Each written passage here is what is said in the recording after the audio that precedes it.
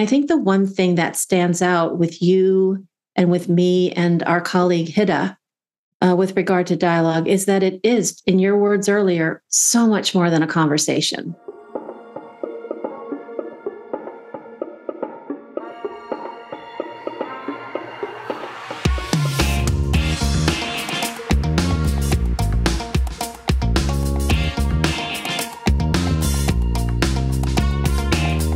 Welcome to Dialogue Creates, More Than Talk, where we explore issues and solutions together through the lens of dialogue. Thank you for joining. Your hosts, Susan Taylor and Leon Jaworski. Hi, Susan. Thank you for having me back. Hey, Leon. It's so great to be with you, as always. Likewise. And welcome, everybody, back to the More Than Talk podcast. I'm with Susan Taylor here, and my name is Leon Jaworski. We're with Dialogue Creates. And today, we wanted to touch on how this whole thing of dialogue works, what it means. I feel like I've always been a decent communicator in my life, but I learned so much coming into dialogue and learning from you, Susan, through some of the courses I've participated in. And I've really found that while I thought I was open in conversation, dialogue is so much more than a conversation. And I would love for us to be able to share with our audience how we can describe dialogue to someone who may not be familiar with it. I love that, Leon. And it's so great to be with you again. And as we talk about this for the next 25 or 30 minutes, it's interesting because people will get something out of the words that we're using and maybe some of the, emotions we're sharing as well as the different interaction between the two of us. And at the same time, one of the things that I think is so beautiful and sometimes challenging about this concept, if you will, this practice that we call dialogue, is that it's extremely experiential. And so until you've had the experience of it, oftentimes people kind of form their own opinion about what it really is. And so I really am very excited to spend this time with you today to try to not only talk about dialogue from our own experiences, but maybe give some tips or tools or techniques that we might consider as we try to be dialogue. And I want to be specific there. If you Google Bohmian dialogue, you're going to find a lot of different, things out there, from David Bohm himself, from different practitioners who are teaching this, who are facilitating this. And I think the one thing that stands out with you and with me and our colleague Hida with regard to dialogue is that it is, in your words earlier, so much more than a conversation, underpinned by principles. It's actually a deeper understanding of ourselves and our own interior condition or inner state, and how we are being with each other in communication as we're in conversation. So we like to think about dialogue as a state of being or a way of being, a conscious opportunity to interact with people in certain ways, yes, underpinned by some principles that Bohm discovered as he was creating this thing we call dialogue with a capital D. And more importantly, I think linked to the purpose of why David Bohm thought something was necessary, that he chose to distinguish it with that capital D. And that is this idea of communication. So when I say that word communication, like what comes up for you? What do you think about when you think about communication? Well, for me, communication is a connection with someone. And I really like what you said about understanding more of ourselves in dialogue. I think for me, that was something that maybe wasn't as obvious when I was learning about dialogue through David Boehm's philosophy and through your teachings. And I think that's a really valuable element to recognize. If I tie it into any kind of relationship, personal relationship, an intimate partnership, a business relationship, if we're not in touch with ourselves, often it's much more difficult for us to be in touch with someone else, to put ourselves in someone else's shoes, for example. And I think that was one of the really profound learning experiences for me, is thinking I was open, but really not paying attention to my interior condition. And I feel like that is something that really helped me to begin to understand how to engage in dialogue and take it on as a way of being. And really understanding myself and how I'm participating with myself and with another or several others. And how does that influence the way that this dialogue unfolds? I love that. One of the words that you use, which really perked my ears anyway, was engage. Engage. And how that, for me anyway, links to connection, which was one of the first words that you just shared. And as part of that, like even today, still, if you look at the Gallup polls, when we think of business, employee engagement is still something that continues to be underserviced. The majority of people, well more than 50%, do not feel engaged at work.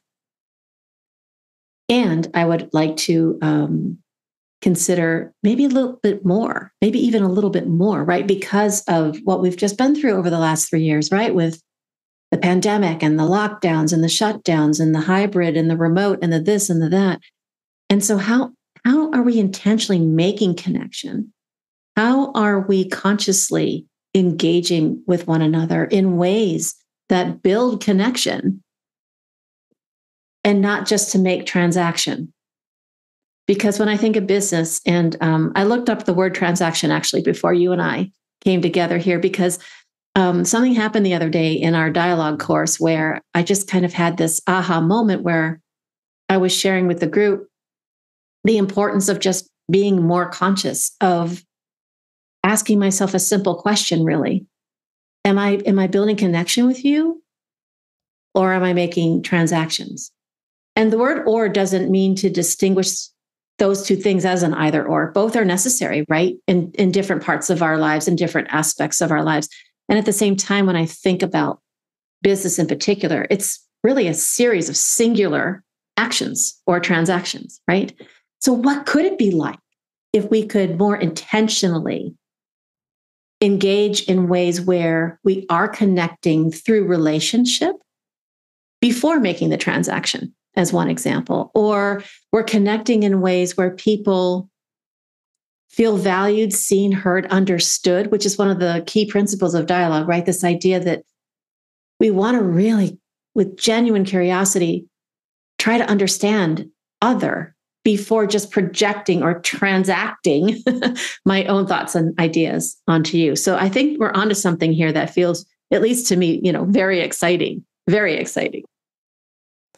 I agree. And I really like the focus on intention. I think it's all too easy to focus on the transaction. And if we have intention to listen, to fully understand, rather than to listen in order to achieve our agenda through rebuttal to what someone is saying, I think having an intention of genuine understanding allows us to not only connect on a deeper level, but therefore participate with each other in order to make a decision that's mutually beneficial. Mm.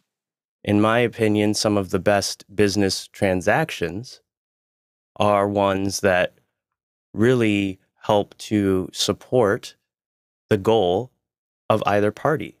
That's why someone would choose to say yes or no to a transaction. And if someone feels like they're not being heard, if someone feels like they're not being understood, if someone feels like this is not a good transaction, then they're less likely to engage in that connection. Mm. I love that. I love that. For me, it comes with the idea that connection is reciprocal. It creates more of a we, whereas maybe a transaction or being more transactional is more me oriented. And again, both are needed at different times for different things. And yet linking this back then to the connection of the intention that underpins our time together, right? During this podcast. And some of the challenges I think that really exist with regard to how we talk about dialogue, and maybe even folks listening, to this episode, still not understanding this connection that we're trying to make with regard to, what is dialogue and why is it so important? So, what are some things that have come up for you? I mean, you've known our work for a very long time, and you've more recently been helping Hida and me to co-facilitate our dialogue courses.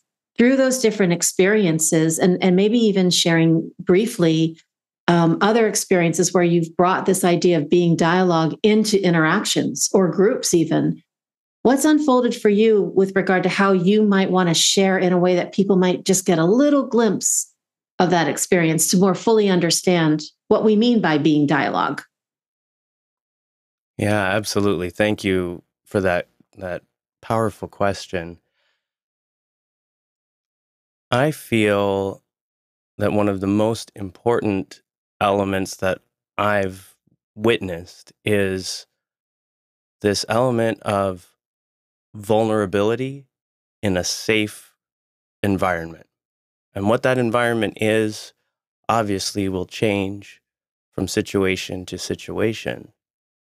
However, even as we experience in the virtual environment, it is possible to create what we've often called a container where all of the participants feel that they can be vulnerable as they're ready to be.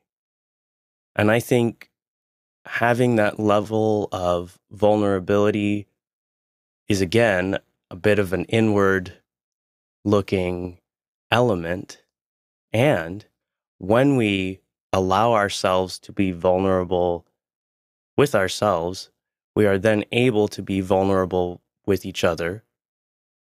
And something that just came up for me in that is, if I'm vulnerable with myself, that means I have to be honest with myself.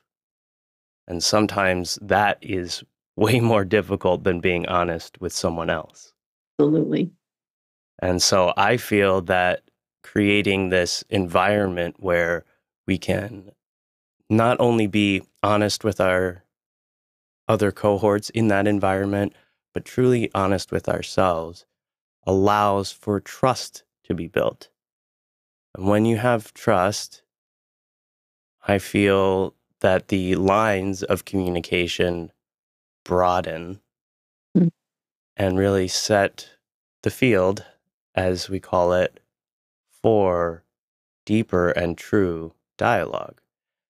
And in bringing that to people who haven't experienced it through these certain philosophies, I've had some really profound experiences. For example, earlier this year, I was able to host some dialogue engagements through an event that I was co-creating with some friends. And bringing folks who had never met each other together, I had never met, into this idea and creating that container can feel somewhat intimidating or a little challenging. And I think what I've experienced is, first of all, allowing people to know, giving people the knowledge, I should say, that all perceptions are valid.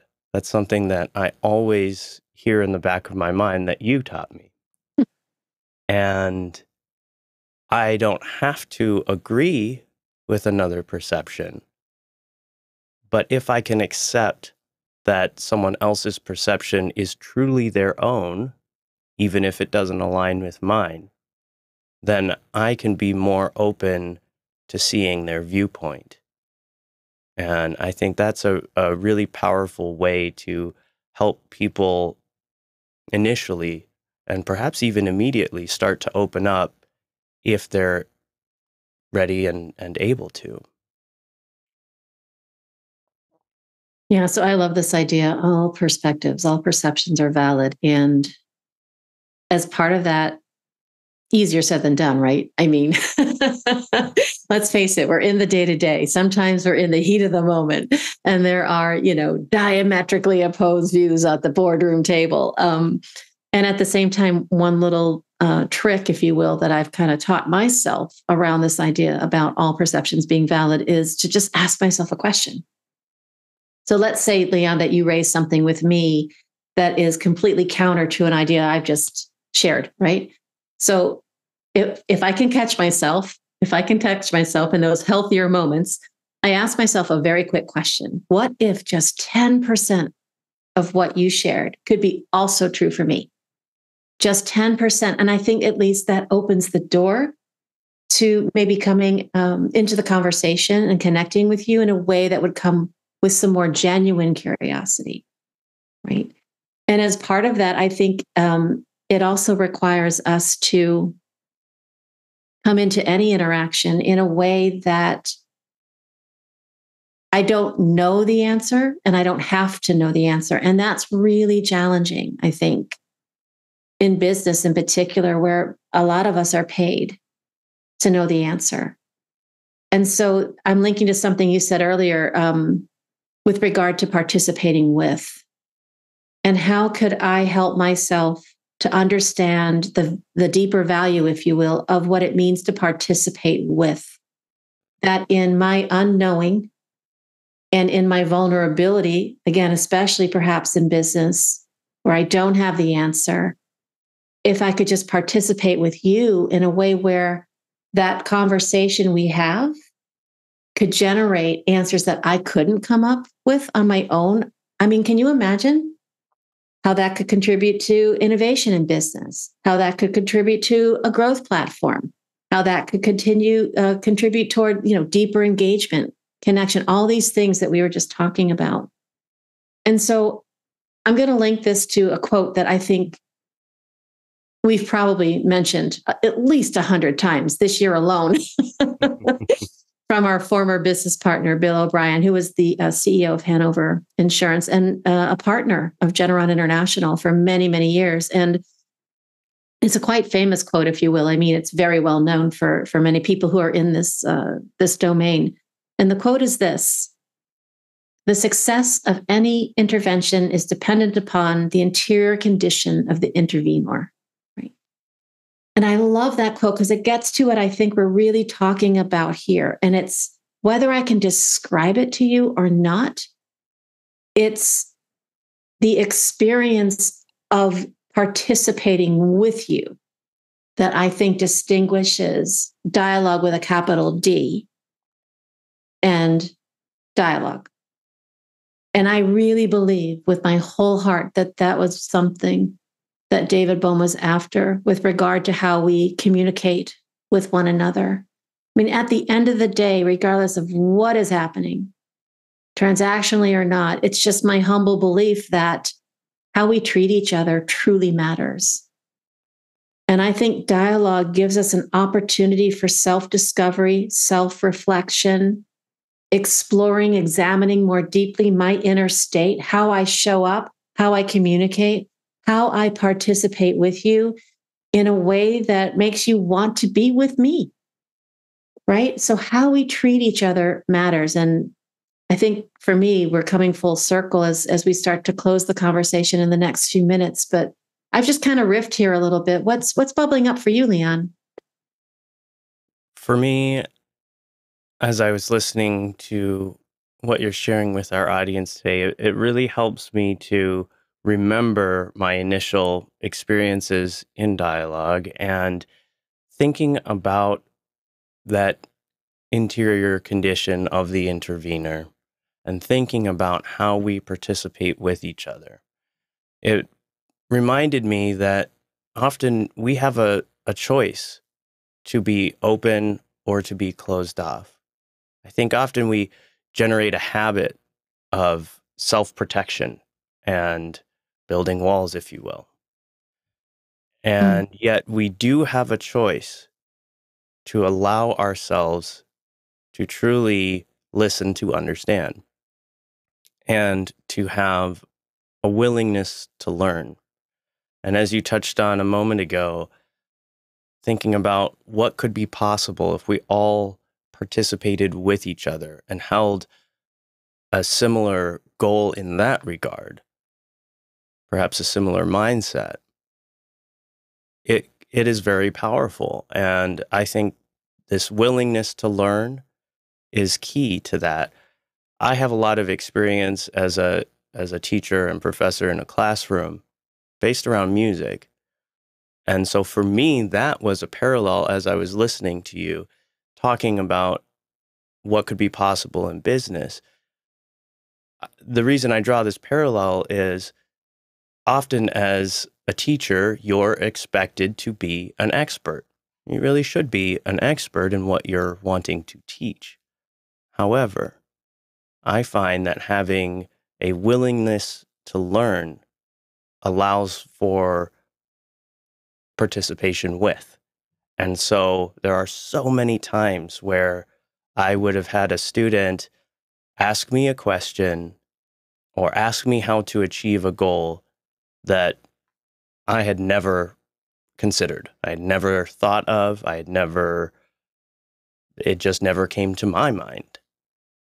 And I feel that having an openness and a willingness to learn from that really gave me an opportunity to to participate with that individual or that class so that it's a mutual discovery and therefore we're both aligning.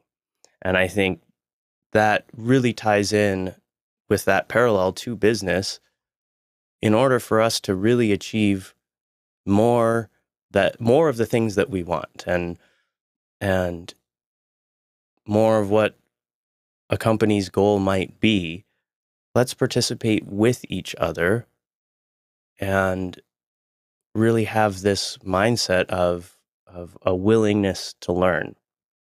And therefore, not only do we grow as people, but we can grow our businesses too. 1,000%.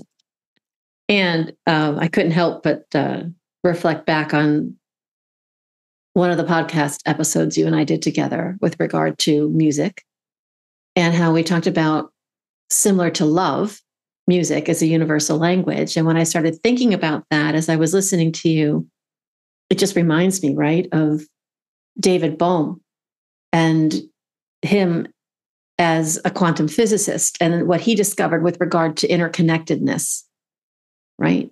So regardless of what you all believe, those of you who are listening to us, this is the question that I want to leave us with, because I think it's really important, just based on what we shared here in the last 30 minutes. Whether you believe in interconnectedness or not, whether you believe that we are mirrors for each other all the time in how we interact with one another, if you could just take 10% of what I'm sharing about interconnectedness and being mirrors and believe it to be true, if we are truly, in other words, if we are truly mirrors for each other, shouldn't we be lifting everyone up instead of tearing each other down? And that reminds me of something that came up in, again, one of our dialogue courses, where I think we tend to look at things with awe.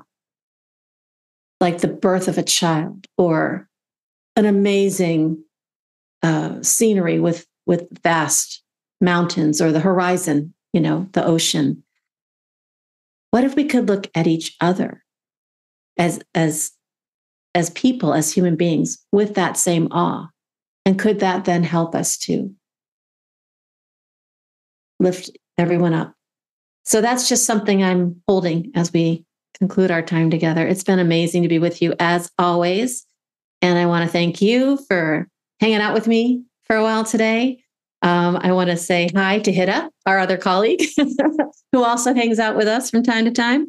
And thank you all who are listening to this episode. And we truly look forward to being with you again. Dialogue creates more than talk. Thanks, Susan. Thanks, everybody. Thanks, Leon. I want to encourage you all, by the way, to leave a comment for us, engage with us, participate with us. If you have thoughts around any of this dialogue or other episodes, if you're watching YouTube, if you're listening on other platforms, please, we want to hear from you. Let us know what you think.